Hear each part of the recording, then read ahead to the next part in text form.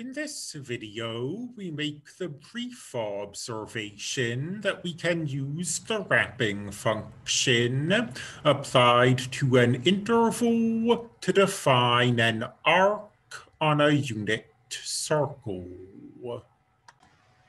So say you have some interval. The interval from pi over 4 to pi. And you apply the wrapping function to every point in this interval.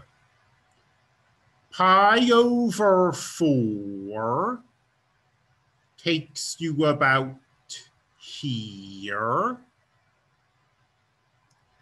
Pi, traveling pi units, takes you here.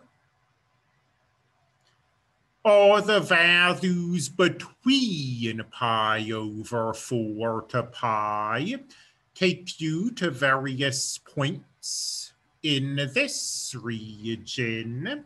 If we apply the wrapping function to this entire interval,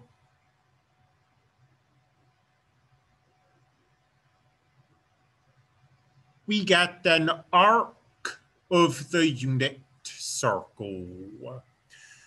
And we're not going to do much with this observation at the moment, but arcs on the unit circle turn out to be extremely important.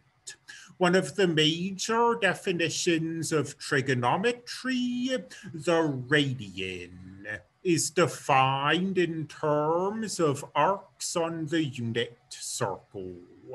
So this observation that we can use intervals to define arcs is worth making.